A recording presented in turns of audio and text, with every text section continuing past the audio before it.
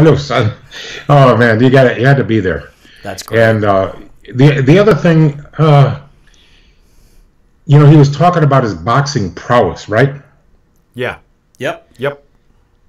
He beat the hell out of one of the wrestlers. I didn't see the fight.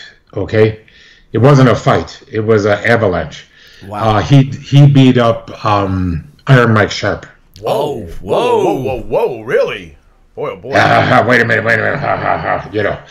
Iron Mike, poor guy. So, big boy. Oy. I saw Mike about a week later, and his face was swollen like a monster. Wow. I'm not kidding. Mike is a handsome guy. But bam, I mean, my God. He looked like he had lost a fight with Billy Jack Haynes. Wow. I said, man. And I asked Billy Jack, why did you beat him up? He says, oh, man, he was stiff. Oh. I said, yeah, he is stiff, but he works that way with everybody. You have to, I one time I begged him, look, you can beat me like a drum if you like, but don't pull my hair.